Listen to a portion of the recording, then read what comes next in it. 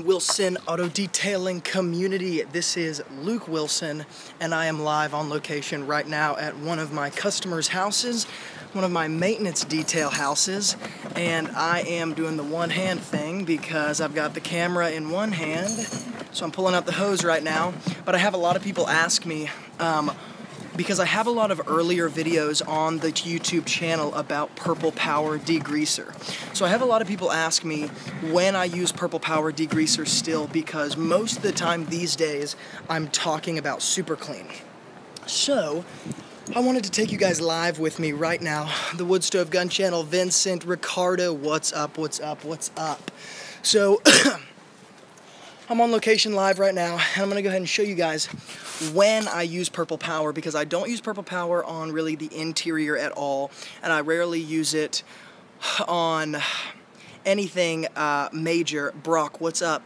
But the one thing that I do use Purple Power on all the time are tires, engines, wheel wells. So I'm doing the tires right now, and I'm going to go ahead and show you guys how I use Purple Power on the tires and why. So let me flip the camera around. Alrighty. So this is just one of my maintenance vehicles, but I'm going to go ahead and stand you guys up. So hold on one second. Alright. Let's see.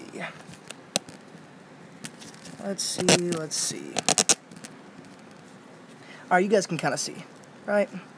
You guys can kind of see that tire. Let's see if I can make it better. Hold on, guys. Hold on. Okay, there we go. Brock, thank you so much. Okay, so I'm going to show you guys how I attack this. Obviously, this tire has got some serious grunge on it, but once again, I see this car about once every like 4 weeks. So here is how I attack tires with Purple Power. I just wet the tire. Let's see here. Okay. I'm going to wet the tire just like that. And then I'm obviously going to spray the Purple Power all over the tire. Now, why do I use Purple Power on tires? Because Purple Power is a super strong degreaser, and it's very, very industrial, and so tires collect that horrible, horrible grease and grime, and so I want to use as strong of a degreaser as I can, and I have to use so much degreaser on tires that I want a degreaser that's going to be very cheap, that I can go through a lot of, and Purple Power, I think, is like $5 a gallon. Then I'm going to take my scrub brush, which I got from Home Depot, and I'm trying it out. It's an HDX scrub brush, and I really like it so far. And I'm just going to scrub like this.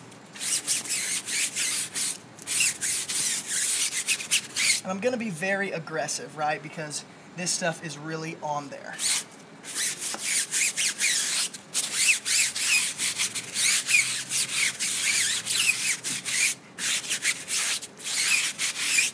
Alright, and then you're just left with this nasty stuff, and so I'm just going to hose this off.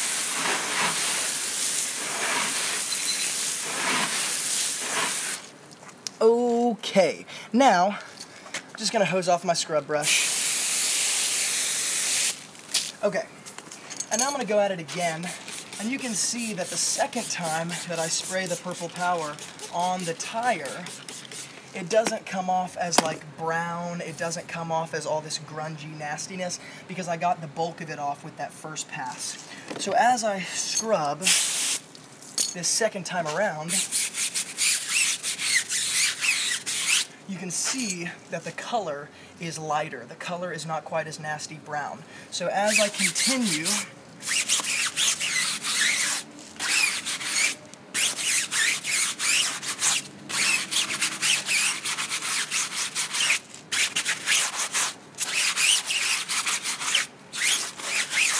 so now this color pretty much is telling me that the tire is clean, and so I'm going to go ahead and hose this off.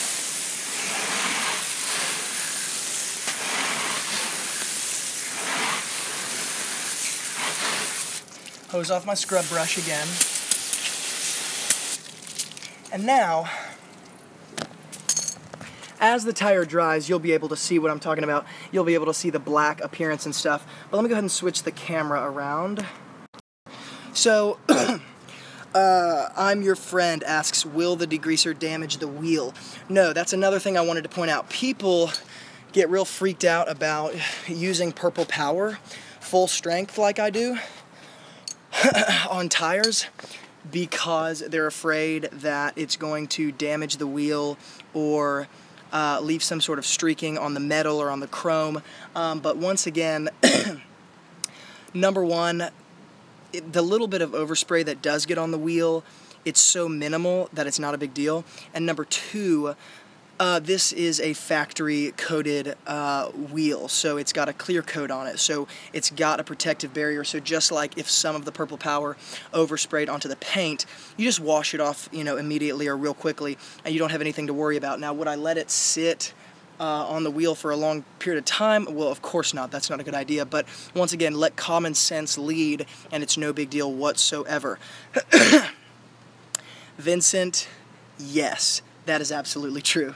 I'm really sweaty. Okay, so I'm going to go ahead and show you guys the next wheel. I'll probably take you guys for the 4 wheels. But I want to show you guys the process because on a, let's see how I want to do this. On a maintenance vehicle like this, cleaning the tires becomes a much less time-consuming process because I clean them every month. And so, yes, do the wheels collect a ton of grease and grime? Yes, but because I see it every month, I'm always putting dressing on it. I'm always putting a sacrificial barrier of dressing on the tire. So really, all I'm cleaning off here is that sacrificial barrier, that kind of just the low, how would I put it, that minor grease and grime that collects on the outside of the dressing that I previously put on. So once again, I'm just going to scrub it really aggressively.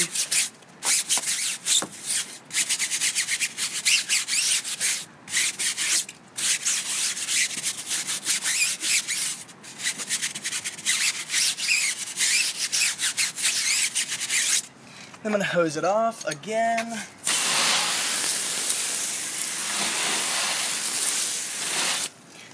Hose off my scrub brush.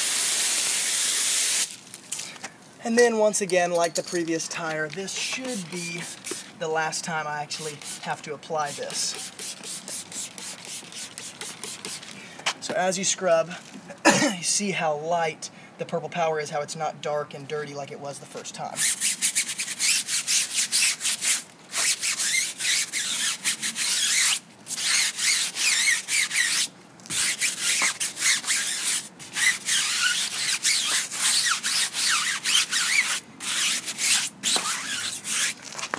But you guys can see that this tire is a lot more dirty, even the second time around, than the first one was. So I'm going to go ahead and hose this off and hit it a third time.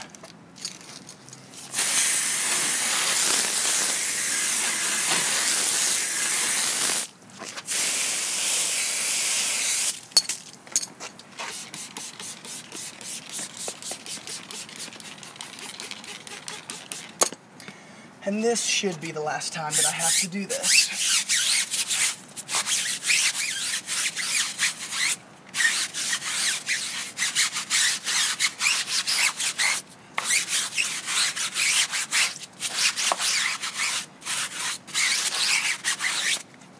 Just like that.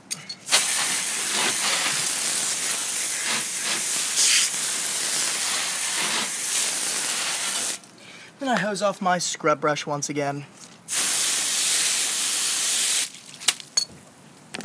And bam. So, Lomas says, have you ever used Stoner's Tarminator for the tires? I have not. Sorry, I was trying to read the last part of your message.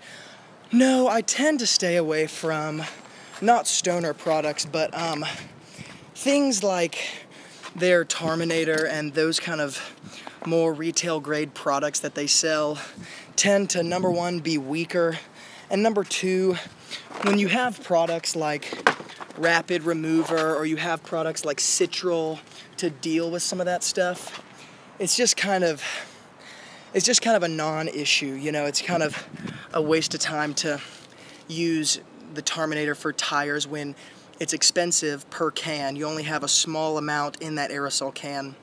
So I just stick to the Purple Power. Anyways, guys, I'll go ahead and take you to this last wheel. To the first wheel and show you a little bit of how it's drying. So you guys can see this little tiny spot right here where it is kind of drying, that it's totally black. There's no brown grunge. There's no dirt left over. I need to change gloves. But anyways, that's how I clean tires. And that is when I use Purple Power. I don't use it for everything. I use it for really hammered parts, engines, tires, wheel wells, things like that. So anyways, guys, just wanted to go live on location for a little bit. If you're new to the Wilson Auto Detailing community, then definitely consider subscribing, because I come out with daily videos just like this that are not necessarily live videos, but videos nonetheless on products, tools, strategies, communication skills, business skills, and so much more, all in an effort to help the pro detailers become more successful and profitable in your businesses. And on this channel, I share the strategies that took my auto detailing business into a full-time income with only part-time hours. So if you're interested in that, definitely consider subscribing. And no, I do not dilute my Purple Power. Mark, thank you. Vincent, that is a loaded question that I do not have time to answer right this second. All right, guys, I will see you in the next video.